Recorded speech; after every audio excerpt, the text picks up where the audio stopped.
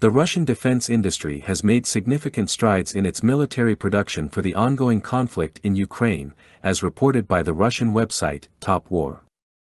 The industry has notably focused on the latest generation of BMP, 2M infantry fighting vehicles, which are being rapidly supplied to the Russian army.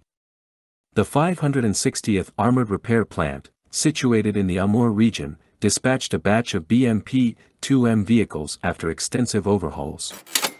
These vehicles have undergone comprehensive refurbishment, with all major components and assemblies either replaced or repaired. Additionally, these fighting vehicles have been fitted with special mounts for extra protection, with protective gear also being provided to the troops. While the specific model of the BMP-2 in question was not disclosed, it is known that the Russian forces have recently been equipped with the BMP-2M model featuring the Berezhak module. The BMP-2M is designed to enhance the capabilities of motor rifle infantry units, offering improved mobility, armament, and protection, particularly in nuclear, biological, and chemical (NBC) environments. The BMP-2M has undergone significant modernization, resulting in two variants, the SB-4-2, tailored for engaging troops on the battlefield, and the SB-4-3, optimized for anti-tank operations.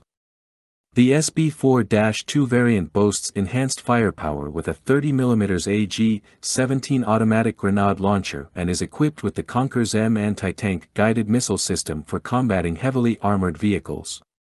On the other hand, the SB-4-3 variant features advanced targeting and firing systems, including a multi-channel gunner's sight and a new armament stabilizer.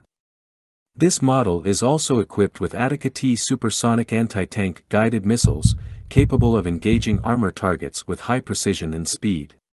Both variants of the BMP-2M have been upgraded with the UTD-23 supercharged engine and enhanced running gear, significantly improving maneuverability and overall performance. These advancements underscore Russia's ongoing commitment to bolstering its military capabilities amid the ongoing conflict in Ukraine.